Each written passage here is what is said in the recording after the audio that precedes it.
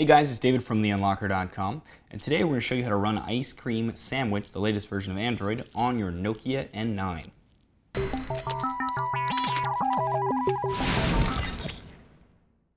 Okay, before you begin, this shouldn't affect your current MeeGo setup, but as a precaution, as always, please do a backup just in case. You never know.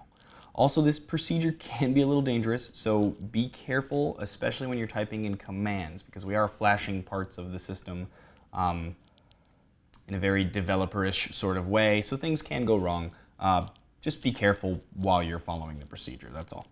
Also, these instructions are for Windows, because it's kind of the easiest way for you to do this. Okay, so first on your device, you need to go to Settings, scroll down to Security, Device Lock, and click on Auto Lock and make sure that it is on Off. Then you can go back to your home screen. Download the Flasher program by clicking on that link. Click Download.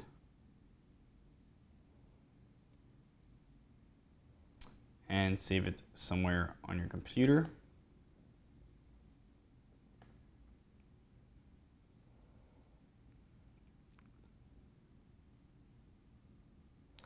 And once that's installed, or once it's downloaded, we're going to install it. So you're going to right click it, run as administrator, run anyway. Next, accept, next. And that's exactly where you want it to be saved. Okay.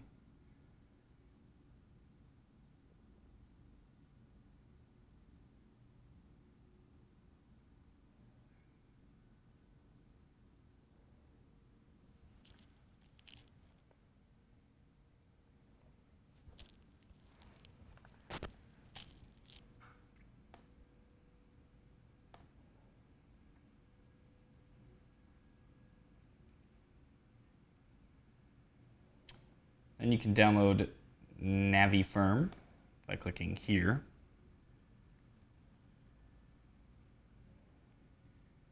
Click Download.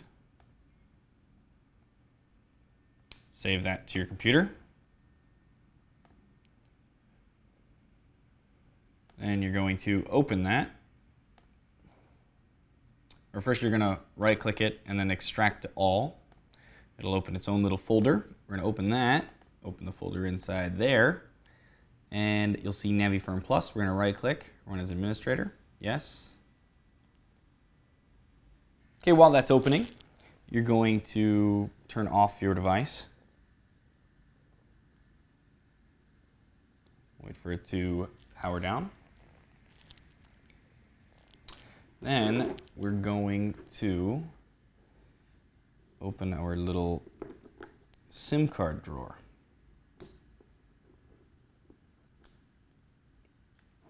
The reason we're doing this is because we want this number down here at the bottom. It's a little 7-digit number. We're going to use that to determine which firmware we're going to download for our device from NaviFirm. So keep that little number handy. And in NaviFirm, you can type in Nokia N9 to bring you to that. We're going to choose the 30.2012.7.1. Then you're going to have all these firmwares inside here.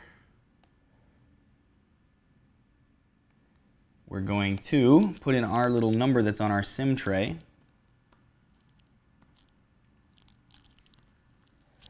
Just like that, and it'll give us our exact version. We're going to highlight that, and then in here we can click Unmark All. The only one we want is the one that has DFL61 Harmattan and Legacy in it.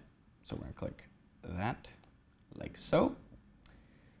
We're going to uncheck the Use Product Code as Final Path, click Browse, and we want to put this in the same folder as our Flasher program. So that's going to be program files, Nokia, and Flasher. And click OK. So that's where it's going to put it. Hit download and wait for that to download. Once that's done downloading, it'll say downloaded to and show you where it was. Everything will be green. You're good to go. You can close that out. Next, we need to download the kernel file. So we're going to click here and download that as well. And then we want to move that into the same folder that everything else is in, which is Nokia Flasher. Paste it in there. Sure. So now we should have the DFL61 Harmattan, the Z image, the Flasher, everything should be in this folder under Program Files, Nokia Flasher. Okay, now that we have all the files we need, and they're all in that folder, we are going to open up a command prompt. On Windows 7, you can do this by just clicking the Start menu down here, and then typing in CMD, it's Charlie, Mary, Dolphin, and hitting Enter, and that'll bring up a command prompt. Here in Windows 8, though,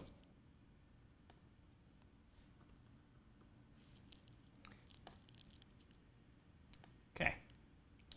Once we have that, we're going to type in these following commands with hitting Enter at the end of each line. So with the phone still off, we're going to plug in the USB cable into the phone first, and then plug the other end into the computer. You'll know it worked correctly when it says this success in the command prompt. Okay, next we need to install SillyBoot, which is a bootloader for the device so that we can boot into another operating system. So unplug your device first off, then go to Settings, Security, click on Developer Mode, and turn it on if it's off. Once you do that, it's going to say it needs to reboot, needs to install things. Click OK on everything, wait for it to do its thing. Eventually it'll reboot, and you'll know it worked because you'll have Terminal down here at the bottom and SDK Connection Manager. After you've done that, you're going to plug the phone back in via USB, but we're going to select Use as Mass Storage so we can transfer files to it. Okay, now your Nokia N9 should automatically pop up on your computer. If it doesn't, you can go to My Computer or Computer and then look for the Nokia N9. Then we're going to download the SillyBoot file from here. Save that to our computer. Then we're going to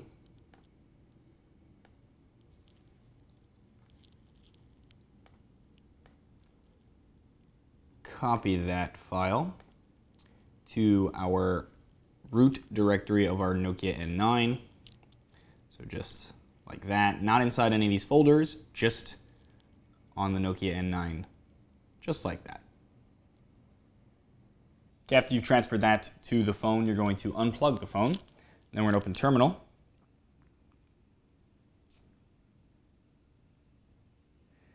And we're going to type in DEVEL-SU, hit Enter. It's going to ask you for a password. The password is rootme, all one word, no caps, R-O-O-T-M-E, hit Enter. And eventually you'll be given that little number sign, which means you have root access. Now you're going to type what's written on our site. You don't need to try to read it here.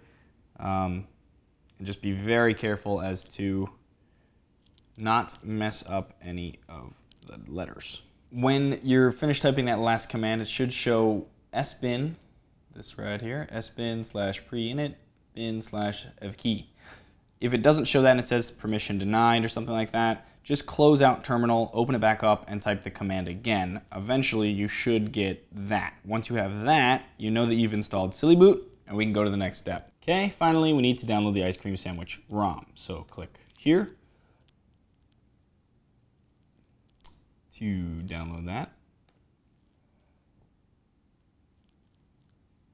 And while you wait for that to download, we can plug in our Nokia N9, select Use as Mass Storage. Once that's downloaded, you're going to take it and put it on the root of your Nokia N9, just like you did with the sillyboot.tar file, and wait for that to transfer. Once it's done, we can close all of that out and disconnect our N9. Okay, and now we can go to terminal again, and we're basically going to do the same thing we did to flash the silly boot. Don't read what I'm typing on here. As I said before, read what's written on the site underneath this video and follow that instead. But here we go. And once you have that all typed in, hit enter.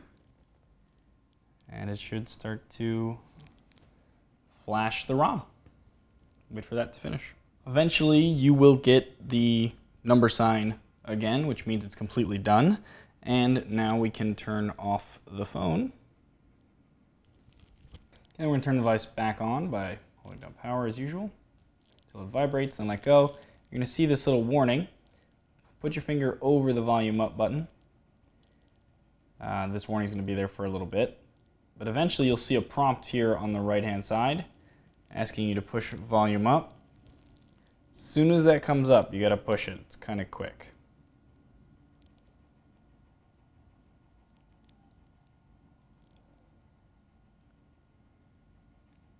There we go. And you should see that little symbol meaning that it did it. And wait for it to boot. Okay, then eventually you'll get past the welcome screen and such, and you'll be using your phone. One thing you need to do though as soon as you get the phone running is go into settings, go into display, sleep, and change it to 30 minutes. This will stop a certain issue that it has. And there you go. Enjoy.